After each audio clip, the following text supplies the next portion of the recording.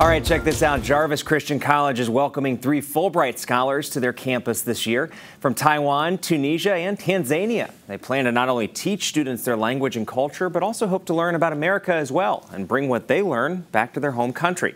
They hope to encourage others to step out of their comfort zone and achieve their dreams. There is no right age for someone to attain their dreams. There is no something like difficult or impossible in this life. Just go for it, and then you're going to find ways to do that. It all starts from the inner desire to do it, and then, the world will open up to you. So don't give up. Jarvis Christian College plans to feature their Fulbright Scholars weekly on their social media throughout the school year to document their journey as they discover American culture and share their own culture.